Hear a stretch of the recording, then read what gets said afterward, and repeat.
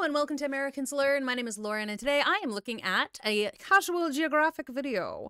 This one is the Candid affairs of the Canine family. So we gonna be talking about dogs, I guess. I'm okay with this. I love dogs.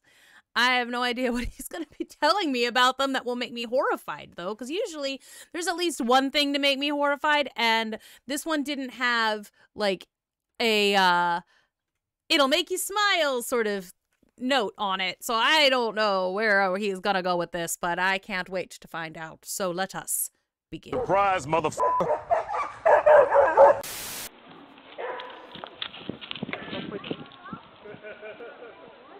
Hello, stranger. I apologize for my outburst. When from the hood meets from the wood. No word said, but he understood. Blood realized he is not that guy. What y'all know about it? Alright, great. Okay, so we talking about wolves v dogs then. Yeah, it's incredible how huge wolves are. They're so big.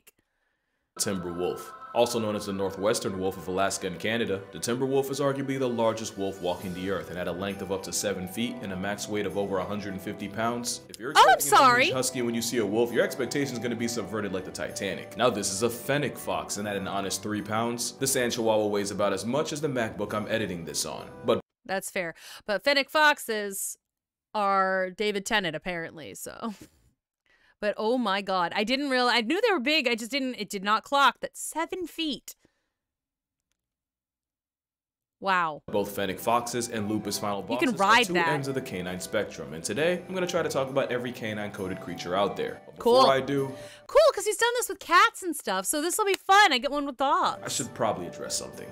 I made a video on the top 10 most misunderstood animals, and I honestly don't know how I yapped for almost 17 minutes and didn't once mention wolves. Forget top 10, there might not be 5 animals we've gotten more wrong about. First things first, there's no alpha wolf, it doesn't exist, I will fight you. The thing is, the guy that came up with alpha wolf did sell in a book after watching Wolves in Captivity. David Meck would then spend the rest of his career trying to take it back, imploring people not to buy the book and even trying to get printing presses to stop publishing it. But like a drunk Friday night tattoo, the alpha thing's stuck no matter how hard you try to scrub it off. In real life, the wolf pack is just a family. The 2 alphas are really just the 2 parents, and the rest are just generations of the kids that haven't left to make their own pack yet. And because I know a certain demographic's gonna try to fight me on that, I'm gonna say this. When the term alpha male was first used academically in 1921 by Monica Sumra, she wasn't talking about wolves. She was talking about chickens. A literal pecking order. Not even like roosters. I'm pretty sure she was on about vindictive hens. I'm just like that marinate. But yeah, alpha wolves don't exist. At least not in the wild. I'm sure if you take a bunch of wolves that don't know each other and put them behind a fence, pack politics will look a little different. But that's kind of like writing a book on human nature based on studying folks in max security. And unlike prison, a wolf pack is actually structured to avoid infighting. As a rule, you usually get 5 to 9 wolves in a pack. And because nature hates rules, in 2011, there was a pack of 400-something wolves terrorizing the town of Verkoyanks. I'm gonna say Verkoyanks. Oh, that's what I said. Hey, I like it when he and I are on the same page with pronunciations. Where they allegedly murked 30 horses in 4 days. That's only crazy. In Russia. The alpha thing's not the only thing we've gotten wrong about wolves. We've been doing them dirty for decades. Like that time we thought wolves were pests when actually... You remember when I said nature's like a Jenga tower and some animals are the block that can bring it all down? The op of riding hood is a keystone species that stabilizes the ecosystem. We know that because after humanity went ahead and wiped wolves off the Yellowstone census, the elk started wilding and eating. Yep, I've heard about this one. And then they parachuted wolves in. On the plants, the songbirds and beavers that needed the plants went ghost, and without beavers, everything was damned. Not to mention, the one animal people arguably hated more ran through America. But we'll get to that. All that, and wolves actually kill less than 1% of livestock, and that was the whole reason we went ahead and played God in the first place. There's more too, like the fact that wolves are actually scared shitless of people, to the point where they'll avoid buildings, roads, and even the sound of a snowmobile can stress them. Big bad wolf has only killed less than 40 people in North America, and about 30 of those happened before the 1900s. Meanwhile, it was last year. There's also little fake facts that personally grind my gears, like wolves don't howl at the moon. They howl mostly to communicate. They face the moon because unless you're rallying earthworms, if you're making an announcement, you're probably facing up. They also howl to mark their territory, and sometimes they just do it for pack bonding. That's so cool. You sing with each other, right? I mean, like, look, go into a large space and start singing Bohemian Rhapsody, people will sing it with you. They will. We are the same.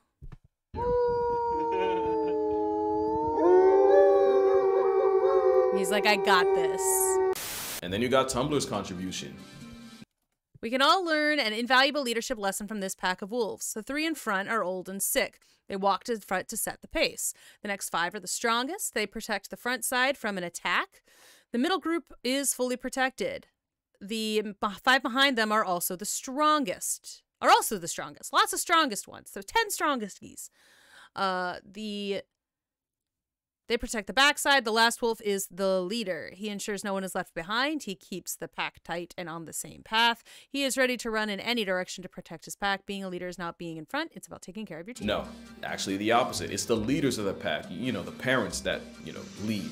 And unless you're Norman Bates Jr., you wouldn't put your crippled grandmother in front to deal with all the unbroken snow. And I don't know what to say. I don't know why I stopped to read all of that, because it was wrong. None of it was correct. All of that was incorrect information that I stopped to read out loud. About this, except Hollywood and Wattpad have ruined the way some of y'all think about wolves. Into the Omegaverse as Pope. But yeah, wolves might be the most maligned animal out there, but I will say their PR has gotten way better. Meanwhile, coyotes have been catching more smoke than hot dogs in July. Wolves hate coyotes off principle. Eagles and crows hate them because they fight for the same scraps. Trauma donkeys don't rock with anything canine, and a coyote can breathe and earn a cougar's wrath. And let a bear get a hold of one and shit gon' really get grisly. Even Mark Twain's written diss track towards coyotes was the honest-to-God inspiration for a pain magnet of a Looney Tune. Nah, but the contempt for coyotes wolves have is different. I've shown this clip like 20 times. And I'm gonna do it again, because you only need 1 wolf, maybe 2 if you're conservative, to get the job done. Do you know what it takes to motivate an entire pack to turn you into past tense? They basically Rodney King the coyote. But don't feel too bad, because coyotes low-key won in the end. You see, when America was at war with wolves, there were also often coyotes like they were made of oil. But because coyotes are canine cockroaches, the attempts to cancel coyotes only led to more coyotes. The prairie pup apparently has a roll call, essentially a census where a female will call out, and if she doesn't hear a lot of coyotes back, it'll actually trigger a metabolic change to produce a bigger litter. And one thing they have that wolves don't is coyotes are fusion fission, meaning you can catch them in a pack, but if things ever get critical, they can break apart, split up, and spread out. The reality is, generations of being a wolf's chew toy prepared coyotes for everything humanity could possibly throw at them. Studies say you can Thanos snap 75% of a coyote population every year for 50 years straight, it still won't dent them. Today, you can find a coyote in every state that isn't Hawaii, and it was humanity's hate boner that Ubered them. And that's why I love them. Like I said, they're alive entirely out of spite. I respect game, especially since at one point the wolf population in America was so down bad. Something something, life finds a way, something something, now we have coy wolves. In some places, virtually every wolf in the area has coyote DNA in it. Can I remind you that wolves are literally prejudiced towards the very animal they ended up getting Genghis Kong'd by? That's like if Thomas Jefferson was alive to see what would become of his bloodline. And considering you can find a coyote in Burbank, Orlando, and the Bronx, that was like... They won the war, but foxes might have won the game of life. The wild carnivore with the most real estate on Earth isn't the leopard. It's not a type of eagle, it's the red fox. You can find foxes anywhere short of a penguin playground, and out of all wild dogs, foxes have the most range. Of course, you have the red, the most well-known fox, but also a lesser-known menace to other foxes. Don't be confused, red foxes eviscerate Arctics in the wild. Here's my personal favorite, the Arctic fox. Look at that canine cotton ball go. There's a terminally unamused Tibetan fox. Look at this dude. The aforementioned dune puppy, the fennec fox. And how can you forget the cross fox? Which is really just a mutated red fox. But I'm gonna shout out a shiny when I see one. Foxes were small enough and just cute enough to dodge the smoke everyone had for coyotes, which is why foxes are one of the few animals to actually do better in cities, with close to 500,000 living in the UK. Foxes are basically dogs running cat software. They move like canine ninjas, they're mostly nocturnal, and they have vertical slits for pupils. And some, like the gray fox, have semi-retractable claws to climb trees. Yeah, foxes are an anomaly. But if foxes are an anomaly, they're awesome though. I love foxes. A conundrum. Jackals are pretty much old world coyotes, and they virtually have the same niche, so I won't go on about that. But I'm gonna explain why I call them a conundrum. As far as we know, there are 3 species of jackals: the black-backed, the side-striped, and the golden jackal. One of these is not like the other. I'm gonna need y'all to it's the side-striped one. Why does he have a, like, he looks like a llama or something. Because this will get confusing. So between these 3, the golden jackal isn't even closely related to the other 2. In fact, the golden jackal is actually closer to wolves and coyotes. Make sense?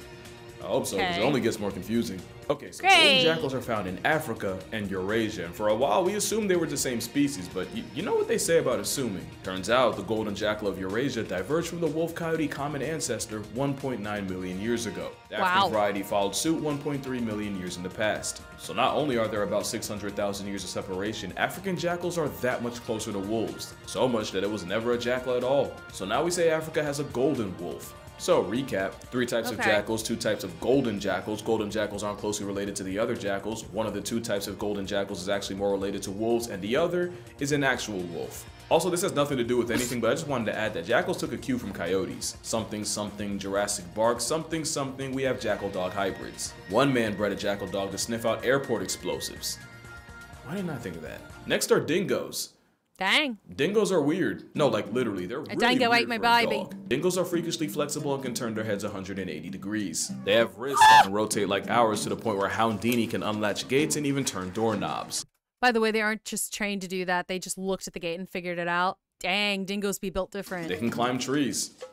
Because of course they can. By the way, don't look up dingo tree, you will regret it. They're the top land predator of Australia, and they have the widest jaws of any canine. Wonder where they got that from.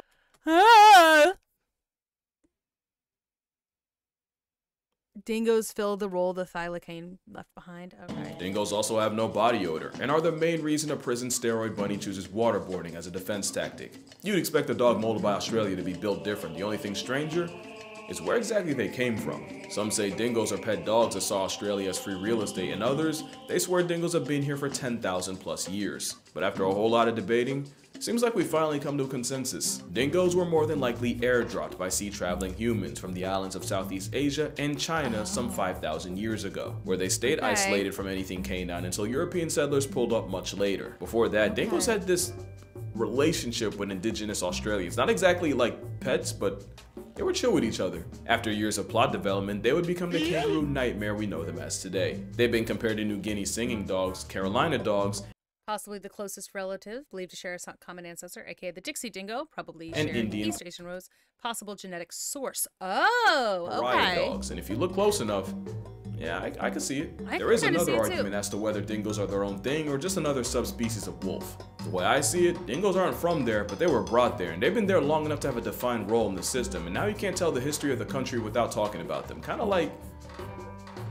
never mind. Happy Juneteenth. Yeah, but at this point, dingoes are definitely their own thing, which makes people wanting them dead crazy. Basically, dingoes took a page from coyotes and jackals and got busy with the feral dogs around them. Problem is, some people use that as a loophole to justify murking dingoes on sight, since they could be like, oh, it's a hybrid, so it's not pure, so it's not protected. But contrary to popular belief, pure dingoes come in many colors, and most dingoes tested came back as pure. The way I see it, dingoes earned their spot at the Australian lunch table, even if one really did eat her baby. That's not a joke. A lot of y'all owe this woman an apology. So most canines are obviously social, and like I said, coyotes go with whatever's most convenient. But there's one dog that weaponizes the power of friendship better than arguably any other animal. And that is, of course, the the African wild dog.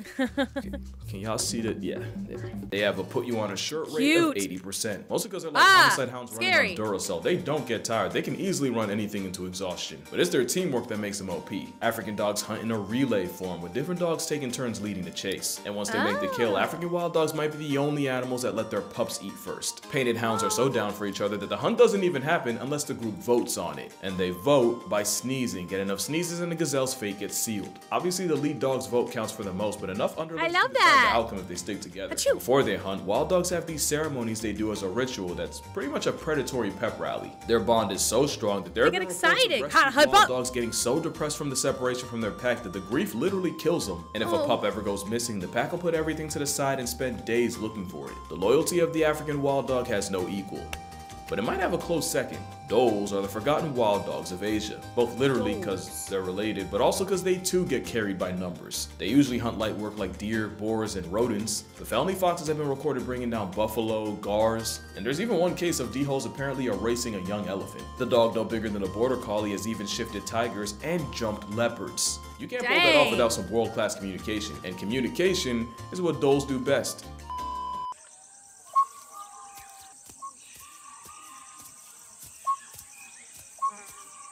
Yeah, they whistle. It helps them keep track of each other in the dense jungle. That's It also really makes them cool. sound like a black-owned smoke detector. Okay, it's 2024. Can we please let this joke They'll also pee while doing a handstand to mark their territory. That has nothing to do with anything, I just thought it was fun. So Africa has wild dogs, Australia gets Fun, that dingoes, is North fun. America and Europe both got wolves, and as you know, Asia gets the whistler. So what, did South America get left out? Of course not, this is a bush dog, not the rarest. Looks like a but bear. definitely the most underrated. We don't know that much about them, we even thought they went extinct for a minute. They for real look more like a stubby Wolverine or a Latino Tasmanian devil, but it's because they're perfect for their life in the bear. dense jungle near water. And boy do they love that water. They're the only wild dogs with webbed feet, and not only can they dive, they have no problems catching bodies of water. They'll even lure prey to water where another bush beast will be waiting. Speaking of prey, they'll usually violate rodents like agoutis or capybara, but they've also been known to tap out 500+ pound tapirs. Now, if you've been paying attention, you might know the bush dog's closest relative. This is the short-eared dog, and it is not the closest relative. They're another dog we know almost nothing He pulled a John Oliver on me there. about. Almost everything we do know about him comes from a man accidentally buying one at a marketplace and ecologist Renata Lette Pittman getting a hold of him to study. What we do know is the females are way bigger than the males. They don't hit puberty until they're 3, which is pretty weird for a dog. And one of the reasons you've probably never seen one before is they spend most of their lives in armadillo burrows. But yeah, the closest relative of the bush dog isn't its short-eared understudy. It's, yep, this is the main wolf. Even though it's not a wolf or a fox, it's really just its own thing. Every group has that one weird member. For birds, it's owls. For big cats, it's for sure the non-boring snow leopard. And for dogs, it's absolutely this slender puppy.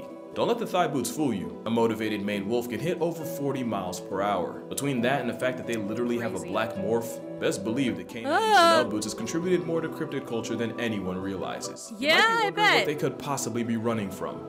Probably the law. Maned wolf urine smells so much like Snoop Dogg salad, they've gotten zoos raided by police. If God created the world in 6 days, he started freestyling on a Sabbath and came out with his canine casserole. They're the only canines that are completely solitary. They're the only ones with a mane. They've eaten so much for apples, it got named after them. And yeah, the ankle biters are still waiting to get their legs back. I mean, they even sound like an identity crisis.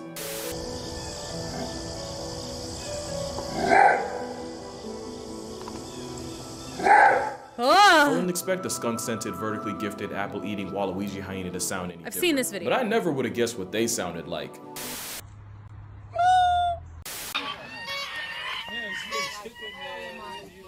They sound like the little chickens that like, you know, when you squeeze them, the little rubber chickens.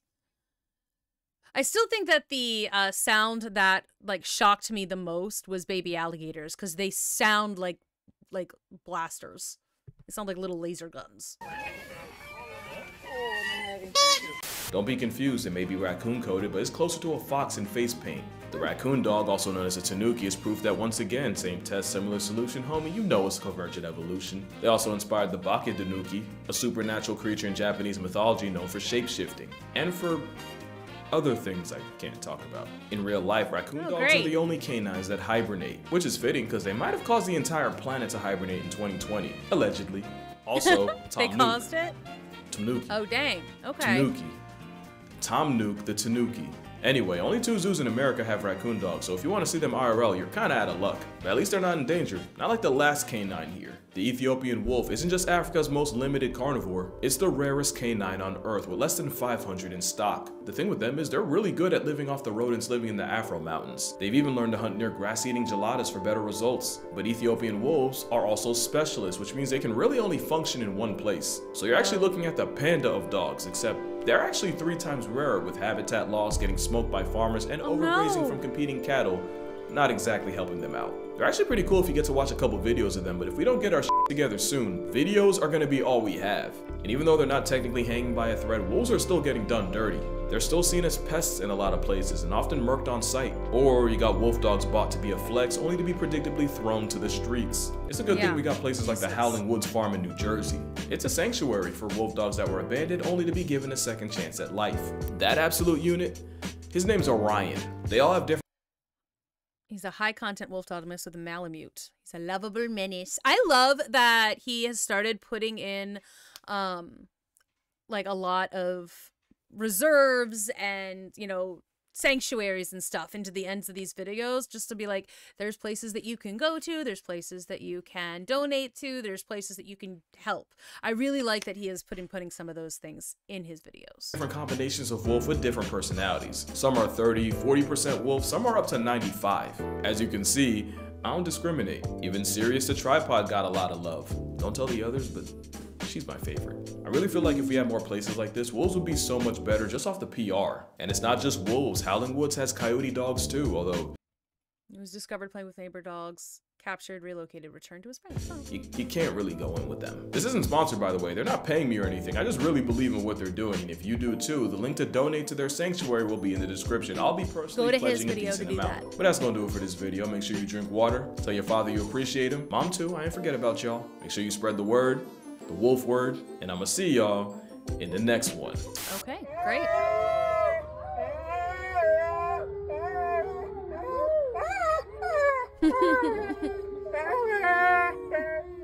The African what? Hello? Hello? Hello? Hello? Hey girl. The camera can't even see you. That's okay. We use this for bloopers. Why are you always giving me your butt, dude? Damn. I know where that smells big.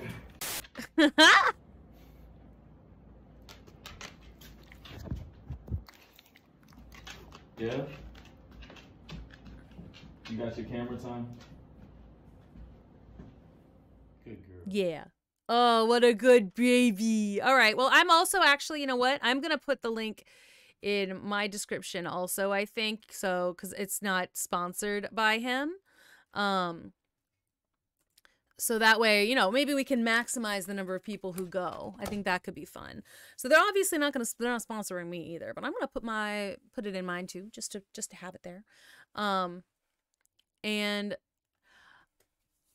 you know, obviously go and check out the Casual Geographic's channel. He's got so many good videos, and I've done very few of them. So go check his stuff out. Let me know what else I should react to by him in the future. You know, check out the animal rescue, and enjoy the rest of your day.